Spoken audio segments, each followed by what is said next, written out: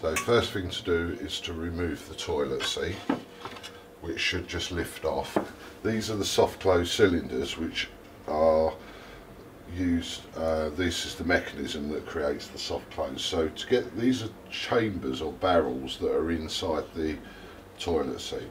So it's getting these out of the toilet.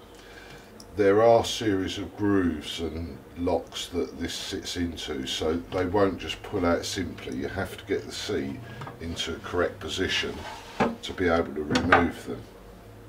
And generally, if you put a small screwdriver in, that's what's going to pull that out. But you need to lift the seat, and it's only when you're in a certain position that they will release.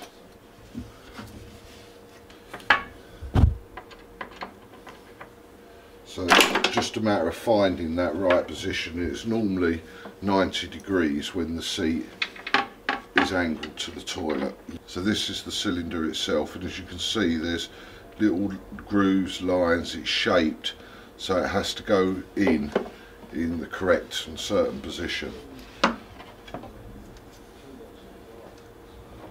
So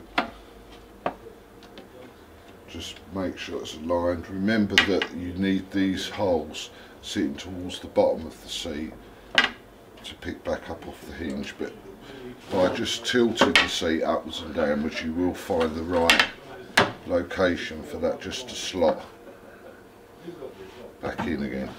So once you've got the cylinder back in, it's just a matter of replacing the seat back onto the toilet. Again, make sure that you haven't got large gaps either side. You may need to loosen off the hinges and adjust them so that these are sitting really snug and tight in there, because again you will lose that soft close if there's too big a gap either side here. But that's your set of hinges replaced.